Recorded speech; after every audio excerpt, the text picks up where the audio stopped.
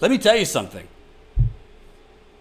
As Joe Biden continues to struggle to basically speak, as I showed you yesterday, Donald Trump's administration is just straight up lying to you about the coronavirus and willingly lying to you to the point where you will not have the right information and you might go out there thinking, oh, things aren't that bad.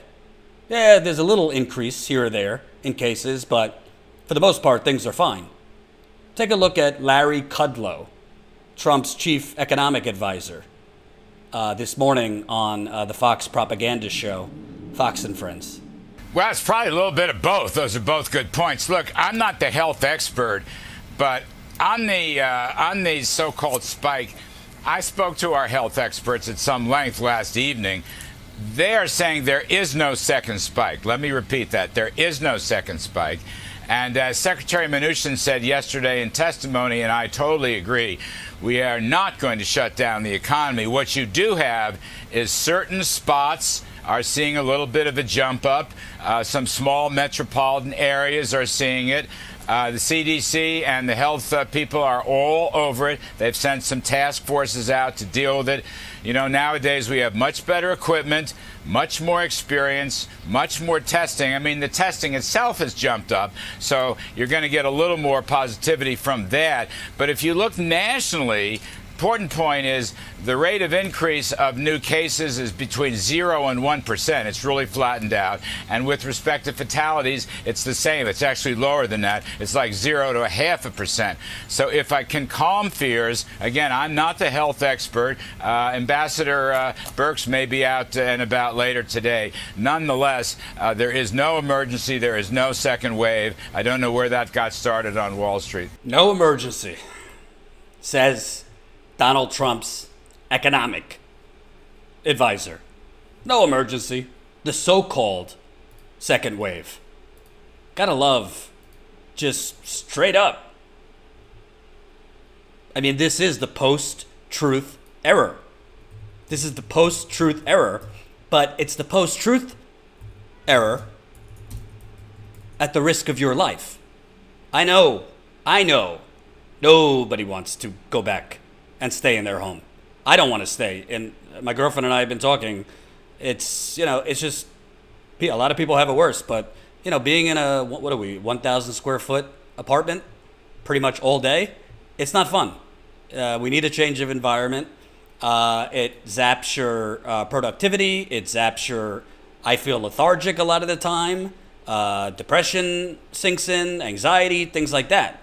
But the bottom line is, I don't know what health experts Larry Kudlow is citing when cases are increasing in 1, 2, 3, 4, 5, 6, 7, 8, 9, 10, 11, 12, 13, 14, 15, 16, 17, 18, 19, 20, 21, 22, 23 states. The so-called spike? Florida, which just opened up beaches, sees record single-day rise in coronavirus cases. San Antonio entering a second wave. Novel coronavirus cases in Florida and Texas have seen significant spikes this week. Florida reported a record 1,698 new cases on Thursday. Part of Texas, including San Antonio, are seeing a very large increase in cases, and we are entering a second wave, a health official in Texas warned.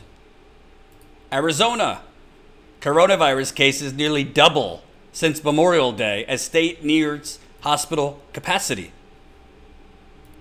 In many parts of the U.S., Vox writes, COVID appears to be surging. It is a grim reminder that the country has not beaten the coronavirus pandemic that has taken more than 110,000 American lives. Moreover, the national numbers obscure the state and local trends that have public health experts worried. I mean, do you see that middle circle getting bigger? The original pandemic epicenters, namely New York City and a couple neighboring states like New Jersey, have seen a steady decline in cases and deaths since a mid-April peak, but new hotspots are emerging. Arizona, for one, is seeing increased hospitalizations, more tests are coming back positive for COVID, and the rate of new infections as a share of the state's population is quite high. Outbreaks are picking up in parts of the country that were spared the worst of the pandemic initially because, first, they were lucky the virus did not arrive there early, and second, they instituted social distancing policies before their outbreaks could grow out of control. Some states are starting to see a worrying combination of trends in their new COVID data. Not only are case numbers rising, but hospitalizations are increasing and the share of tests that come back positive has gone up, all of which suggests the coronavirus is spreading in the community.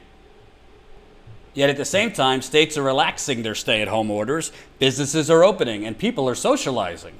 The protests against police violence could also have been vectors for COVID spread, though it's still too early to be sure how significant their effect will be. It said that the big sell-off thought, you know what, this might be a good time. But on the so-called spike, I spoke to our health experts at some length last evening. They are saying there is no second spike. Let me repeat that. There is no second spike. And as Secretary Mnuchin said yesterday in testimony, and I totally agree, we are not going to shut down the economy. What you do have is certain spots are seeing a little bit of a jump up. Some small metropolitan areas are seeing it. Let me get something very, very clear. And, you know, maybe I'm biased because my father, God bless him, watches this all day, Fox News. So you have Fox News viewers, and it's not just Fox News. The Trump administration is sending out this message all over the place that the economy is reopening and, yeah, the cases are going up because we're doing more testing. Even though we're still not doing. Health experts, not the imaginary ones that Larry Kudlow is speaking to, but health experts that are not on the White House payroll, and Fauci and Deborah Birx have been honest throughout the process, give them credit, have been saying we're still not doing enough testing. You had people getting together on Memorial Day. Well, it's now about a week and a half since Memorial Day, so it makes sense that you would be seeing massive spikes after all these people were congregating on Memorial Day. We obviously have seen the protests, which I covered. You're not going to tell people not to protest because black people are facing two pandemics. You're either going to die from COVID or from cops. So I'm not going to criticize people protesting, but obviously we were going to see spikes. But it's extremely dangerous when you have the elected government, Trump, and his advisors who are appointed just minimizing and lying to the people about the true nature of the threat. The truth is, we don't know, we really don't know if we're entering a second wave. We don't know if that second wave is going to be slower than the first wave. We don't know if it's going to end up being worse than the first wave because all of these people have been packed like sardines all over the country protesting. Now at beaches, we just don't know.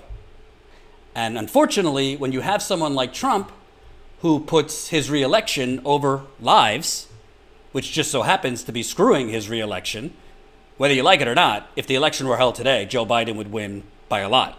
If it were held today, there's still a lot of time for Joe Biden to screw it up. All you have to do is look at him trying to speak full sentences in public. So the bottom line is, whether it's Larry Kudlow, whether it's Steve Mnuchin saying we're not going to be closing down the economy again, whether it's Trump, throwing his hands in the air that he can't have the GOP convention in North Carolina, and the governor of North Carolina rightly wouldn't let them have it without masks. This is really dangerous because you're going to have a lot of Fox News viewers, a lot of right-wingers, just going out and about because Trump, his puppets that pretend to be journalists at Fox News are telling them, yeah, it's just small increases, nothing to worry about. Go to the bar, go to the barbecue restaurant, stuff your face, you'll be fine. Hope you enjoyed that last video. Hop on over to statuscoup.com where you can sign up for our email list and become a member for as low as $5 to $10 a month. Membership is how we grow. That's statuscoup.com/join. And remember, join our email list so we can grow the revolution with you.